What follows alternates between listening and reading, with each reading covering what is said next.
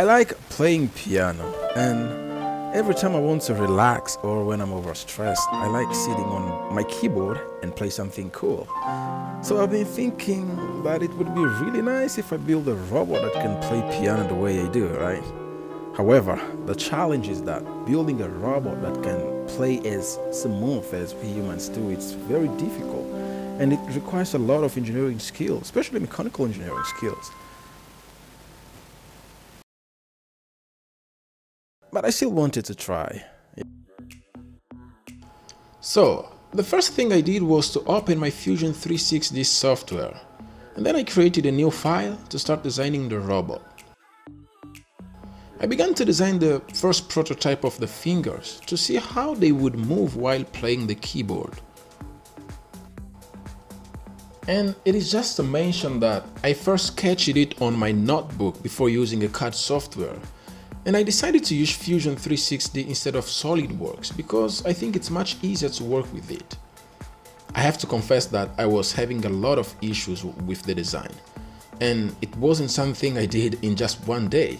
It took weeks to come up with the very first prototype. At first it was difficult, but I'm happy that I got to come up with something.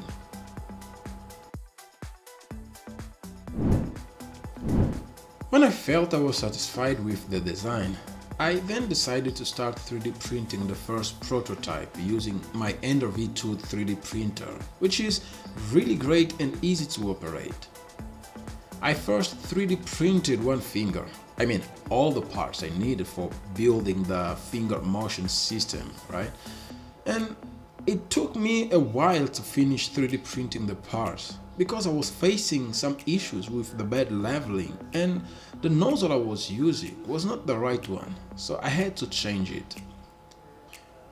But I'm happy that I got to 3D print all the parts and I'm ready to test the first prototype.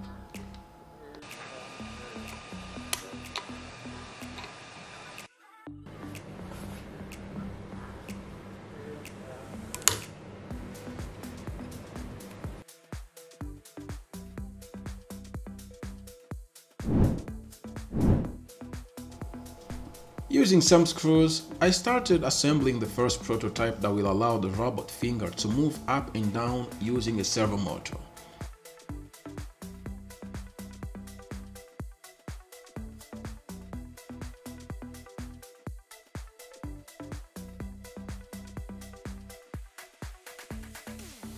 I also added one servo motor to make it turn 45 degrees to the left and right.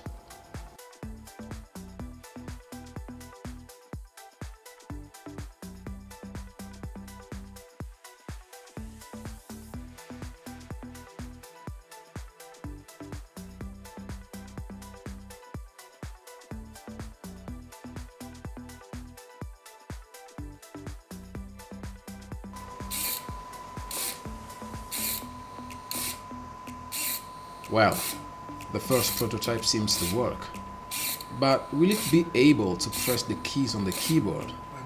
Let's find out.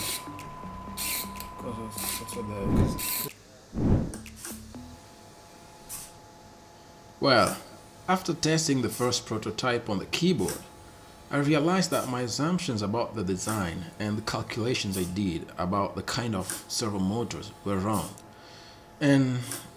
But I needed to change the whole design and check for new motors, with different characteristics. So that's what I did. I began to change the design and make some improvements on it. The first prototype was not strong enough to press the keys on the keyboard, not only because of the type of motor I used to do the test, right? But the design was also unstable and weak, like it was vibrating a lot every time it presses the key. So I hope this new design will make me happy.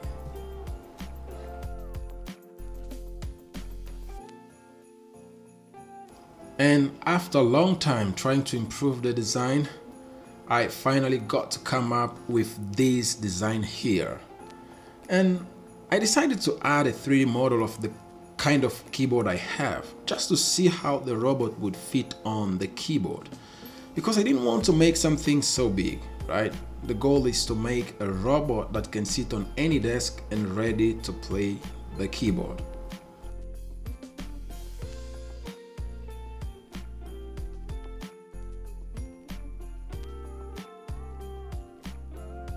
And voila, the design is completely finished and ready to be 3D printed.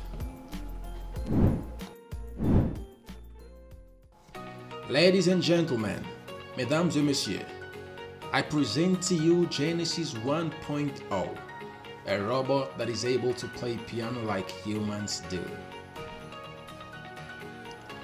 Well, the mechanical part of this project was really challenging and it took us way longer than we expected.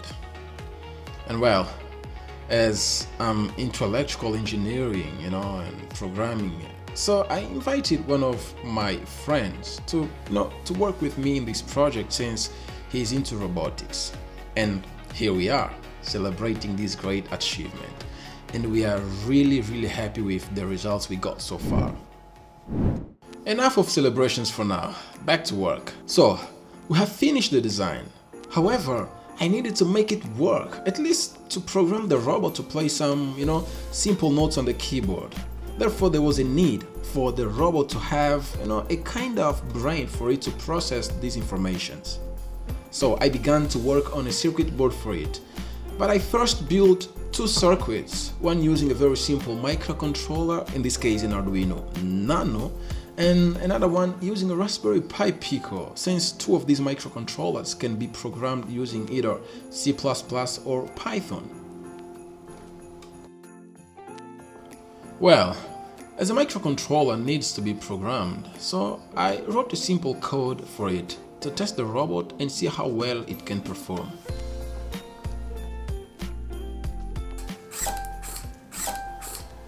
And here it is, playing its first note on the keyboard. I guess it's working pretty well so far. Now let's make it play something a bit difficult. I would say I'm very happy with these results, except for the noise that the servos are making. It's very annoying, but for now, let's leave it like that.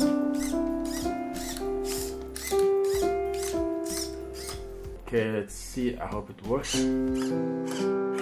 Wow! Wow! That's working so nice. Wow! This is just a very simple test of the hands and fingers. Now the challenge is to make it play its first song, right? Like with both hands together playing a nice song. But I think for today it's enough. Let's leave it for another day.